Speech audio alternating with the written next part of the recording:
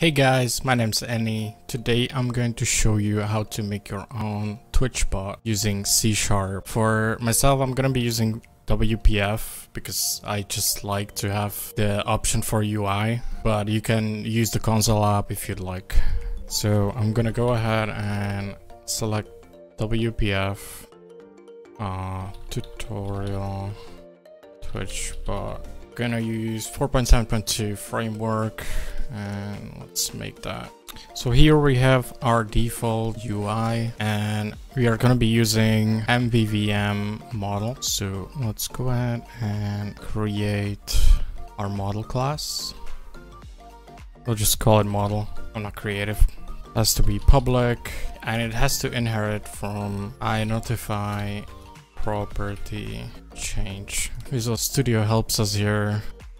So yep, and it also can implement the interface for us. Sweet.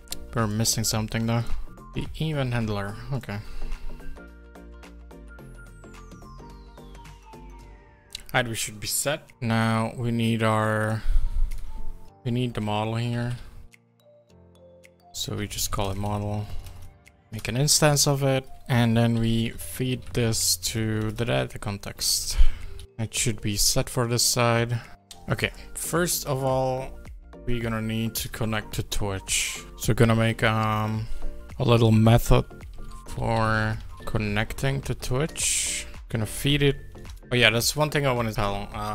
You're gonna need token for your bot, and you should never hard code the token into your code because people can actually get it out. So it's best to always make a config. So I like to use JSON and then just feed the file to the code. We're gonna feed it path for the JSON file. Okay, let's go ahead and make the config. Gonna add another class, call it config. We're gonna have to tidy this up later. This part, if we start adding more and more modules and classes, it becomes a mess. That's probably most of my bots. Okay, so it's gonna have a name and a token. Those will be the two strings we're gonna need, or two pieces of data. So let's go ahead and make the getter and the setter. Gonna go ahead and copy it. Do the same for a token here. Need a semicolon here and here. Get the token. This way we're gonna always have it in the instance that we're gonna create and then feed it to the connect method. Gonna need a way to set config. It's gonna need a path or file name if we're gonna put it into root directory. So let's go ahead and do JSON and then path, and then we can do config JSON converter is it called, I think, or JSON convert.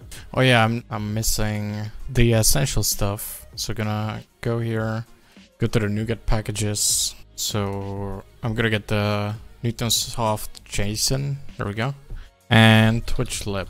Alright, there it is. Just accept the agreements. Takes a while to install. Hey, we have both Twitchlib and Newtonsoft JSON libraries in our code. Pretty sure I can just use the DLL. Gonna use a method deserialized object from the lib. It needs a type and a string. Right, and then we just go ahead and feed our instance the data. Right, and that's our config. Alright, back to the model. I actually made a mistake. This is not going to be string, but it's going to be a config that we're going to be feeding the connect method. And we're missing one thing, a constructor. And in the constructor, we're going to call the connect method and give it the config. So we need a private config property. Then we make new instance and we set the config. I'm gonna put the JSON file into the root directory so we don't have to do any pathing. So I'll just call it botconfig.txt, and I'll make that later and show you. This way we actually don't have to feed the config into the method since we already have an instance of it available. So I'm just gonna use that. I'm gonna go ahead and copy paste the connect method and explain it, since this is available the Twitchlib Github, so we don't have to recreate wheel. So you can just do that. I'm gonna adapt the method in a second. Alright, so first we need to put in the credentials, which we have in the config. So we're just gonna use that property that we created. We're gonna use here. And client options. So these are for WebSocket instance. You can set them freely, but it's best to not make it flood with messages. So there has to be a limit, or there should be a limit. And we're missing one more thing, one more property, which is the Twitch client. I'll just call it client so we don't have to rename everything. So next, we make a new client, the WebSocket instance. Initialize, this is where you put the credentials and your channel name so the bot knows where to connect. Okay, we don't need this. We always have the client available, which we're gonna need later. And here I'd like to talk about the event handlers, where the events are gonna be going to. So for now we do unconnected, so we know our bot connected to our channel. So we generate a method. This is our event handler, and we can just go ahead and send a message to the channel. We're gonna need a channel, so we can get it from a client. But join channels, we just go first our default because we are gonna be the only channel connected to. And the message, I am here.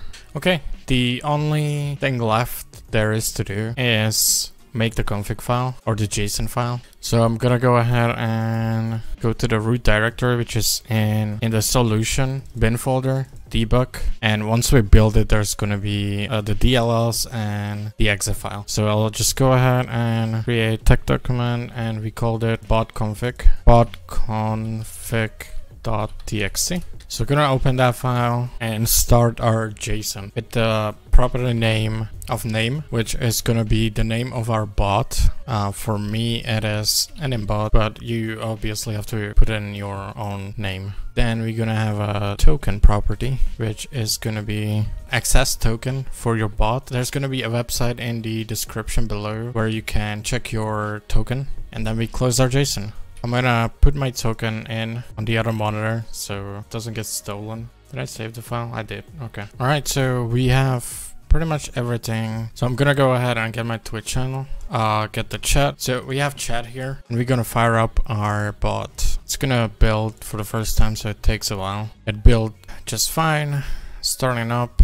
So we should see a message on our channel, and there it is. I am here. That means our bot is successfully connected to our channel and listens to the event that we're gonna give him later. Alright, that's it for this episode, guys. Follow my Twitch channel to get notified when I go live. I usually play Rocket League or Escape from Tarkov, but I sometimes code on stream as well. Subscribe to the channel. If you liked the video, thumbs up. Next time I want to talk about how to handle messages, and we're gonna add some more event handlers like unfollow and unsubscribe, etc. So thank you guys for watching, and see you in the next video. Bye.